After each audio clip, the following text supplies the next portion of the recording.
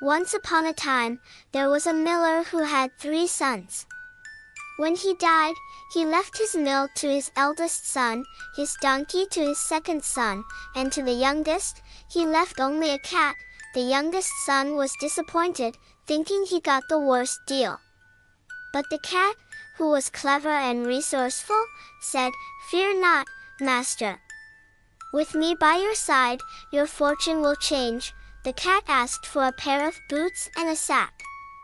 With these, he went into the forest and caught rabbits and birds, which he presented to the king as gifts from his master, the Marquis of Carabas, a title he gave to his poor master to make him sound important. One day, the cat learned that the king and his daughter would be passing by. He instructed his master to bathe in the river and hide his clothes.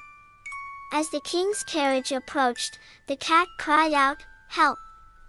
My lord Marquis of Carabas is drowning." The king stopped and ordered his guards to rescue the Marquis. When the king saw the handsome young man dressed only in his undergarments, the cat said, "Thieves have stolen my master's clothes." The king immediately ordered his servants to bring fine clothes for the Marquis and invited him into the carriage. The cat ran ahead, instructing the local peasants to tell the king that the land they were passing belonged to the Marquis of Carabas. When they reached the castle belonging to an ogre who owned vast lands, the cat learned that the ogre could turn into any animal. So, he tricked the ogre into turning into a mouse, and the cat swiftly caught and devoured him.